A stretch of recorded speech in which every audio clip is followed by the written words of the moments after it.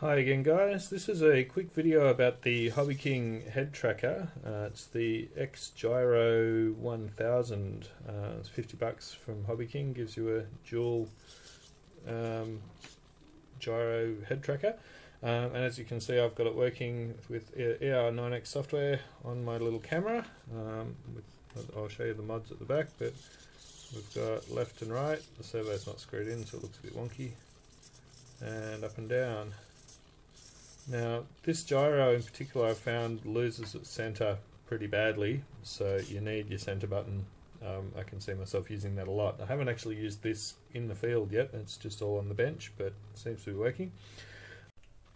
This is a quick look inside the radio of the wiring I did for the head tracker. You can't really see the plug because it's all behind here, but you can see we've taken negative from the far right pin here and positive from the middle, and then the second pin from the left is your the signal pin, so that's the one that would go to your trainer port, and then the two wires for the switch, which that's all not really to do with the radio, but the switch is there.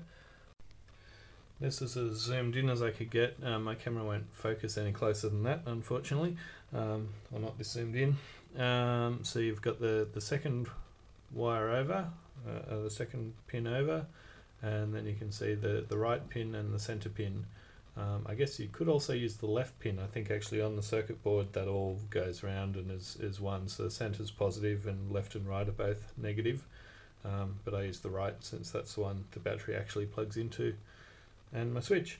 Well, I've got it this zoomed in. I don't know if this will work on the focus, but there's the back of the switch and there's my USB plug. So I've actually pulled out the module, hacked massive holes in the back of it, and then put the USB plug in underneath.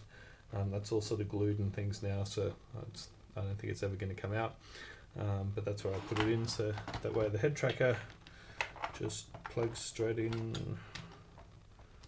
like so. Voila. The mixing is very simple. When you're setting up the gyro, you just set it up to whatever channels. It defaults to channels 7 and 8 on the gyro. I've changed that to channel 1 and 2 on the gyro, and those numbers just correspond to the ppm numbers here. So I've using ppm 1 and ppm 2, and they're in the source. When you go into edit the mix, source ppm 2.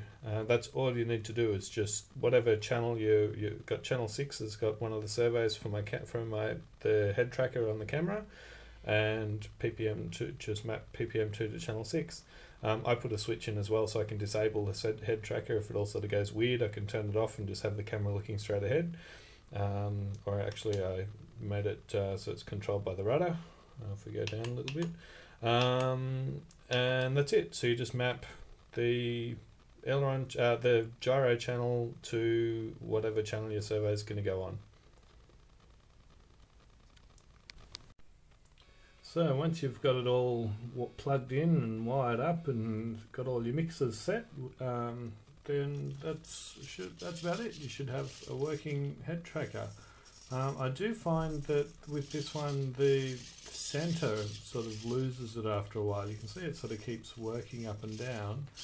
But if I play with it around, looking around a bit and looking up and down and things, and now put it back to the center, you'll see the camera's not actually up to the center. So that's why the head tracker comes with a button here, but that's why I rewired the button to the back of the radio. So that way, every time when you've looked around, you look back to the center, and you can just hit the button to make sure the camera's centered. So I hope that's been informative and educational and all that.